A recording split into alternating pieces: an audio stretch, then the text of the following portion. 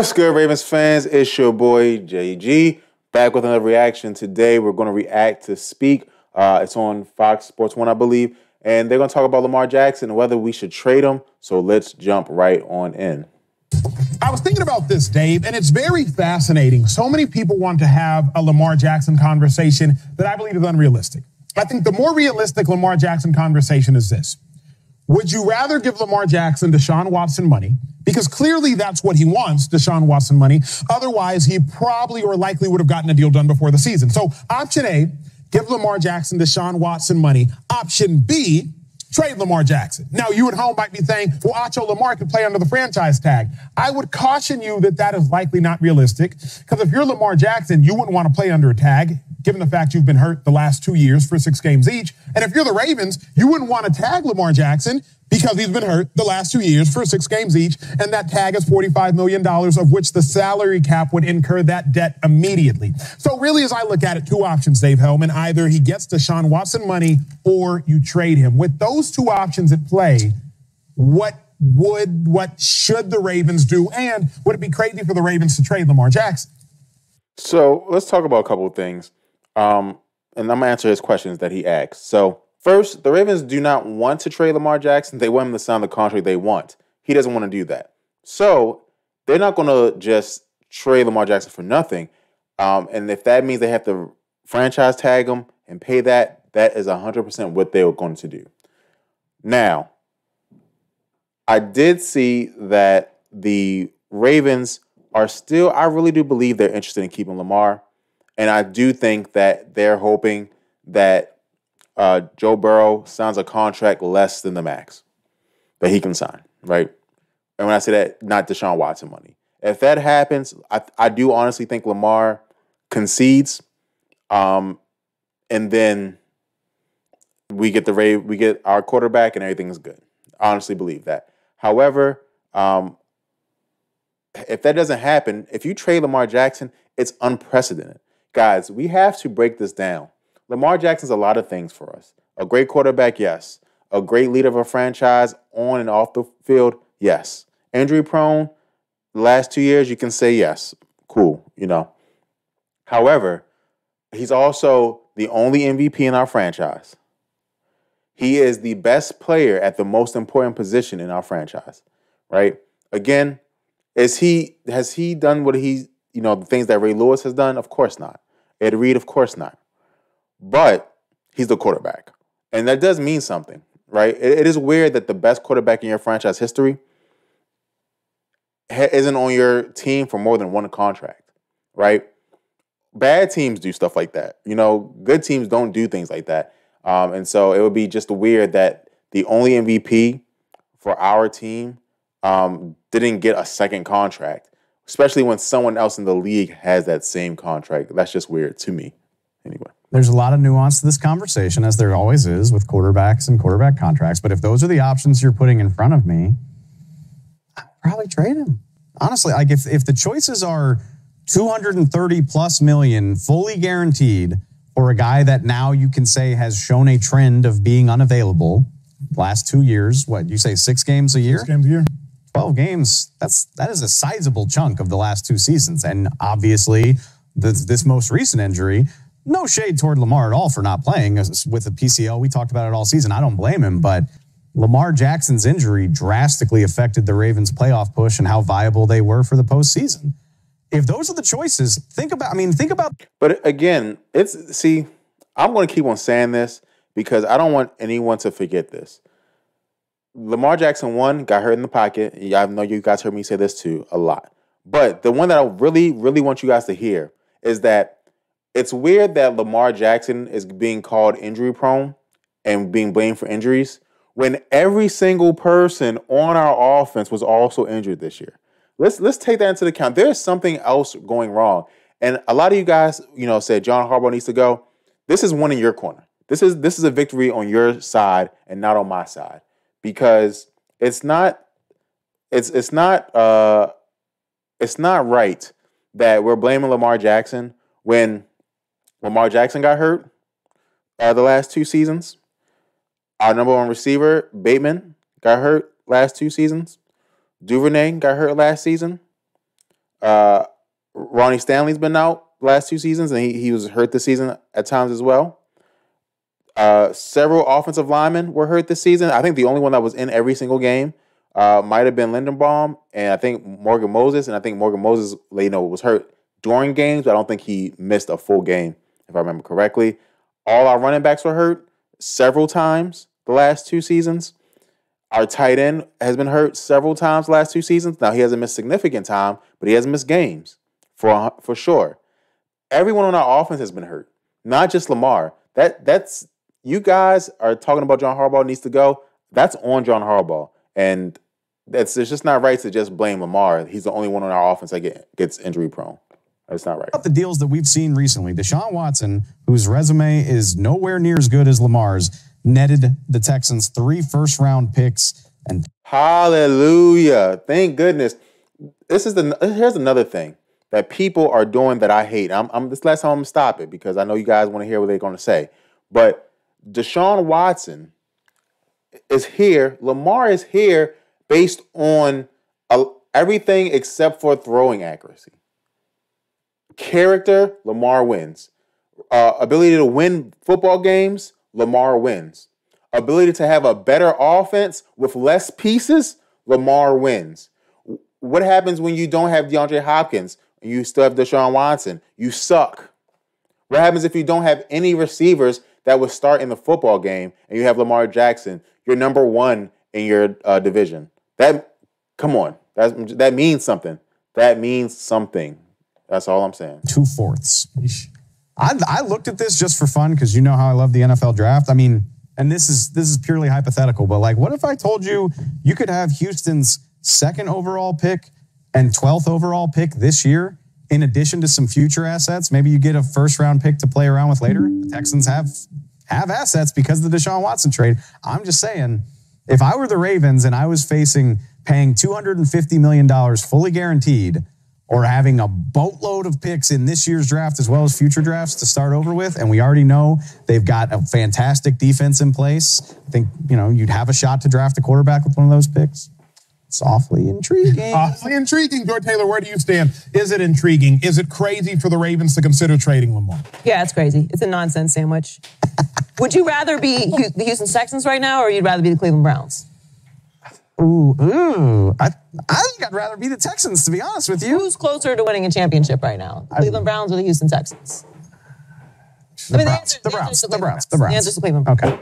If I was like, here's a nonsense sandwich, Dave, would you ask me, can I get it toasted, or would you say no thank you? I'd say no thank you. Yeah, because it's a nonsense sandwich. They should have paid Lamar Jackson earlier. They kept playing this game and pushing it down, and as we know, the longer you wait to pay your quarterback, the more expensive it gets.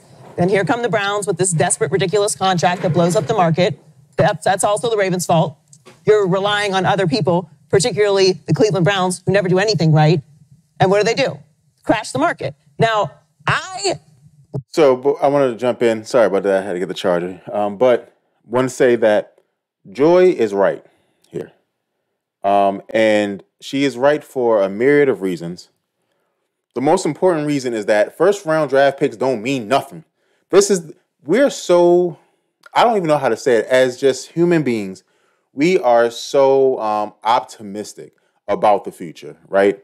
And we say these draft picks are so great. Guys, go back in time and see how many teams have successfully drafted a quarterback in the 1st round. Guys, if we just sit down, for example, and just take the draft that Lamar was drafted in. There were 5 quarterbacks drafted in the 1st round. Only 2 are certified successes, right? So that's less than 50% rate, right? Again, 40% hit rate. The number 1 pick, Baker Mayfield, almost out the league. The number 2 quarterback that went, Sam Darnold. He's a backup now, right? He's not almost out the league, but he's definitely a backup. The number 3 quarterback, Josh Allen, very successful. No MVPs, no Super Bowls. Okay? And can't get past Patrick Mahomes, which is fair because we cannot either. And then the number 4 quarterback, Josh Rosen, he packed up. I don't even know where he's at. He packed up. The number 5 quarterback, Lamar Jackson, has an MVP and has a better record than all 5 of those quarterbacks when he's playing in the game. And we're going to trade him to go back into that pool and try to draft a quarterback. You know what I'm saying? Guys, that's hard to do. And if we end up with one of those other 3 and not the 2, you've doomed your franchise for another 4 years. When right now we're on the precipice of being at least a conference contender, right? So it's just, she's 100% right. So shout out to her. I got to give her credit where it's due. Look at things like this. Are you building for the future or are you trying to win championships? Are you trying to stay consistent or are you trying to win championships? Because we see organizations just they gamble like I do at blackjack. I just put like one little chip down. The one chip. If I win, that's great. I'm gonna take that chip back and I'll leave the one that I won right there. And I'm gonna play for 4 hours because I'm never pushing anything. But I'm at the table. Y'all came and went, but I'm still here. But that's not fun. Nobody likes to gamble with me. That's a terrible night. That's not fun. You would leave the table. You'd be like, I'm playing with somebody else. High limits, y'all. That doesn't sound very exciting. I'll be honest. I'm a high limit. Right. You don't want to participate in any of that. So that's what some organizations do. They just play it safe. They just want to be consistent. And there's something to being consistently competitive. But are the Ravens contenders without Lamar Jackson? Are the Texans contenders right now without Deshaun Watson? No. Now, in a few years, they might be. But we're still giving them a lot of grace considering how they've done business for a very long time. So if you're asking me if you have a better chance of winning a Super Bowl with Lamar Jackson than without, I believe the answer is yes. And if you have to pay him that money and then do a better job as an organization of drafting and making other moves, which, by the way, you're going to need to do anyway. Because right now, Lamar Jackson might have the weakest. Sorry, I had to jump in really quickly because she was on point. On point. Guys, a lot of you Ravens fans, I've been seeing you guys. I've been seeing you say it. Oh, the Ravens are good all the time. We're good. We're trying to win Super Bowls. Right? Again, I'm gonna say this to you guys, okay? I'm gonna say this. It's gonna hurt. It's gonna hurt. The last time we won a Super Bowl, okay, was over 10 years ago now, right? The 2012 season, I believe. Magical season. I could be wrong. It's off the top of the head, but that is not, that's not competing with, the Chiefs. And that's who we want to compete with. We don't want to compete with the Browns and the Houston Texans. We want to compete with the Chiefs. And the way you compete with the Chiefs is you pay your guys. Simple as that. So she's 100% right there. Skill position group. No doubt. In the league, particularly for a quarterback of his caliber. And here's what's interesting, though. I don't think we're giving the Ravens grace. I think they've earned it. I was thinking back historically, the last 20 years of the teams that have won multiple Super Bowls, only the Ravens have won multiple Super Bowls with quarterbacks that will not sniff the Hall of Fame. You can think about the last 20 years. The Bucs have won multiple Super Bowls. Well, Brady was there. The Patriots have won multiple Super Bowls. Well, Brady was there. The Chiefs have won multiple Super Bowls. Well, Mahomes was there. The Rams, if you count the last 25 years, Kurt Warner was there, Matthew Stafford, Fringe. The Steelers, the Giants, Ben Roethlisberger and Eli Manning will likely get in. But the Ravens, to their credit, have won multiple Super Bowls in the last 20 years with Trent Dilfer and Joe Flacco. Two quarterbacks that will not even sniff the Hall of Fame. So when I think about it, Joy, I'm like... So guys, I got to call BSC. All right, he's not having a good day today because there's a couple of things we have to call BS on. First, the Super Bowl win in 2000 with Trent Dilfer.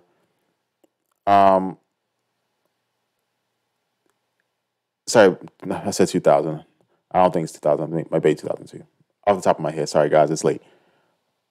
That defense was awesome. That's the best. See, again, we're not. He's just taking this one fact, and this is what you got to be careful of, not just in sports and everything, guys. Why did we do that? That's the question. Why did the Ravens win with Trent Dilfer? Well, we had arguably the best defense ever. Okay, he's getting crazy. We have to give them credit. No, you don't have to give the Ravens credit. The credit goes to the best defense ever. Ray Lewis ain't walking through that door. That's the first thing. Second thing, right? Joe Flacco. He just tried to, man, I was about to curse. Sorry. He's trying to poop on Joe Flacco. Joe Flacco, okay, you can say whatever he can. He's not a Hall of Famer. Yes. He's a good quarterback. He's not a great quarterback. Yes. But the beautiful thing about football and the way that it's structured is you do not have to be the best. You have to be the best this Sunday. And he literally was one of the best quarterbacks ever in that playoff stretch because he had the most touchdowns and 0 interceptions ever in a playoff stretch, tied with Joe Montana. So when is the next time you're going to get a good quarterback who plays on the level of Joe Montana? And when's the next time you're going to get a defense that is arguably the best defense of all time? Never. Which is, those two things are just very, very lucky, to be honest, right? Again, and defense is the less lucky, but you can have a good defense. But in today's NFL, you're not holding teams to 0 points in the Super Bowl. 0 touchdowns in the Super Bowl, let me say. So it's just not real. I have to give the Ravens respect for knowing that whether they have Lamar or they do not have Lamar, they have found a way, along with only 4 other NFL franchises, to figure out how to win multiple Super Bowls based on building whether you have a great quarterback, you don't have a great quarterback. Because regardless of how much we say it on TV, it's hard to win them things, and it's hard to get there clearly. And if the Ravens are one of 5 other franchises or 4 other franchises that have done it, then I think they might be doing something right. But, Will, what do you think? Yeah, no, that's a fair point, because what I was going to get to is they're one of the few teams where, I would say most teams where it's truly about the logo, right? It's about the Ravens. It's not about Lamar. It's not about anything else. And that's what Ozzie Newsome did a great job with. And you mentioned playing with those type of quarterbacks is because they built that roster to be able to compete like that. And so I would not be surprised with any scenario. I wouldn't be shocked if he played under the tag. I wouldn't be shocked if they're paying him, and I wouldn't be shocked if they traded him. Like, there's so many variables that can go around. If he does stay, okay, yes, they got rid of Greg Roman. Now they have a coordinator who can possibly, bring some kind of sophisticated passing game for him. But it's going to be huge to get some weapons because he truly needs someone to throw to. Like, that is, if you keep him, that is like number one. You must do that. So, I mean, I can see all these situations. And again, I know you guys are hating me for jumping back in and forth. Also, it's hypocritical what the Ravens are also doing. And I know you guys saying, "Oh, Jason, do you love the Ravens?" No, I do. The Ravens are my boys. I listen, guys. I give them money. All right. You see all this stuff over here, the Raven stuff there. Look at this. Look. You see this here? I got Ray Lewis here, guys. I am a fan of the Ravens. I give them money. However, it's hypocritical to say that this is a team first team. It is the power of the collective. But then at the same time, on offense, you say, Lamar, get it done. That's what's happening, okay? You say, Lamar and Mark, throw the ball to each other and get it done. Because guess what? When Lamar wasn't in the game, only one player played to his standard, and that was J.K. Dobbins. And, J.K. Dobbins has been hurt half the last 2 years. So that it's just not right to put everything on Lamar, and then when it's time to pay people, say, "Oh, sorry, we don't do that." But I really believe that for this year, I think he does stay. They don't trade him.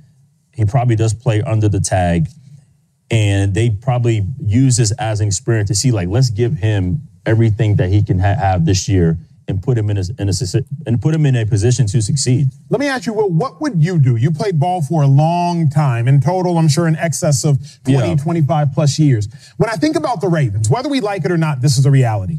They're not great at drafting offense.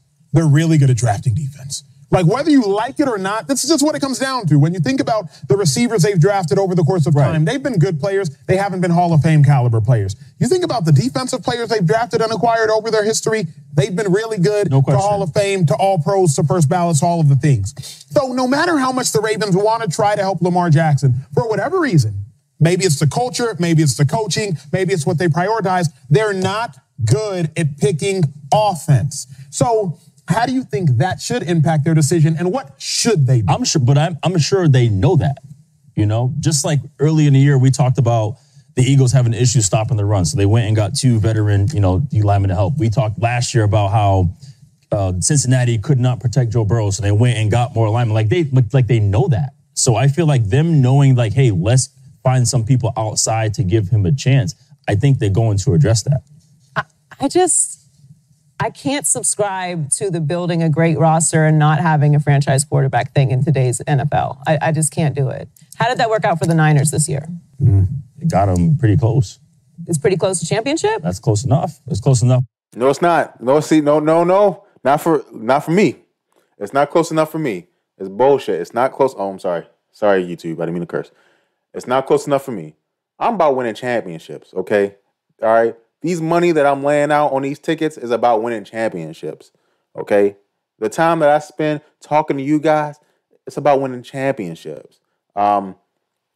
Again, I think the Ravens do know they're not good on drafting offense. Even if you talk to people like when Ozzie was retiring or stepping back, he even said himself, right? He knows that he's drafted a Pro Bowler at every position but receiver.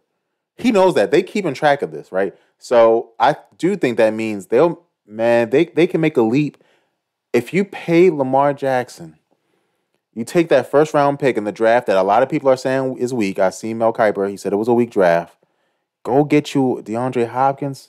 You are a Super Bowl caliber team. That's what we need. That is what we're so close. We're so close. Where you're like, hey, we just got to figure out who we need. Just like the Jets trying to figure out who we need. What do we feel like the Niners need? A quarterback. A quarterback. For sure, yeah. Look at the other teams that were at the end of the line this year. Hurts, All-Pro. Mahomes, MVP. Burrow, MVP finalist. Let's look at last year's Super Bowl. Stafford, pretty great quarterback. Right. Part of the reason why they won. Up against who? Joe Burrow. What was the year before that? The idea that you can just build a great roster and not have a franchise quarterback sounds good when it was, what year did they win with Joe Flacco? But only one of those quarterbacks already has the contract. Like those rosters were able to be built because of having these young quarterbacks. I don't disagree with that, but I do disagree with the idea that you can win without one. Because the example I don't think you can. No, the example I don't think you can. Right, but like that's what I'm saying. Like, are the Ravens trying to win a championship, or are they just trying to be really good? I guess it's not so much winning without one, though, Joy, as much as maybe you don't need Lamar Jackson. Because we're not that far removed from the Seahawks winning with Russell Wilson, who was good, but he wasn't that What year good. Was that? I'm saying that was almost 10 years ago. Even when the Bucks beat the Chiefs, Brady didn't play well. Like, it's like we've seen teams win. This man is crazy. This man is out of his goddamn mind. Yes, Brady did play well, and he didn't. Again, the defense was very good, so Brady didn't have to go and throw for 500 yards. However, Brady did have great games leading up to that, right? The reason, like, again, San Francisco didn't make it to the Super Bowl, right? So it's not about, how you play in the Super Bowl. It's about how do you play all those tough games in the AFC. Can you beat Joe Burrow, Josh Allen, Patrick Mahomes, Trevor Lawrence, the boy in LA? Can you beat all of them without a franchise quarterback? And you go try to draft a quarterback, you have like a 10% chance of hitting.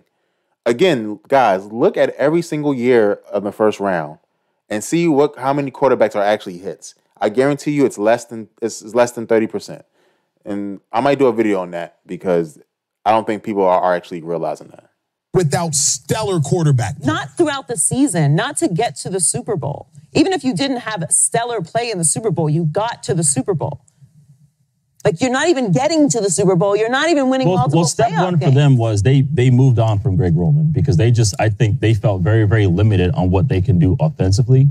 And everyone kind of caught on like, okay, yes, they had this sophisticated run game that people are trying to figure out. Well, they figured it out. And also they had a lot of guys that weren't healthy. They had all their running backs were injured. Bad luck. And then Lamar got injured. And then there was no one else to throw to besides Mark Andrews. I think they needed Will a scapegoat. A conversation for another time. But to move on from Greg Roman to Todd Monken, an offensive coordinator at Georgia who was formerly at Tampa. And by the way, Tampa was not good when he was there. Also, who was not promised Lamar was going to be there. Like, who said that? To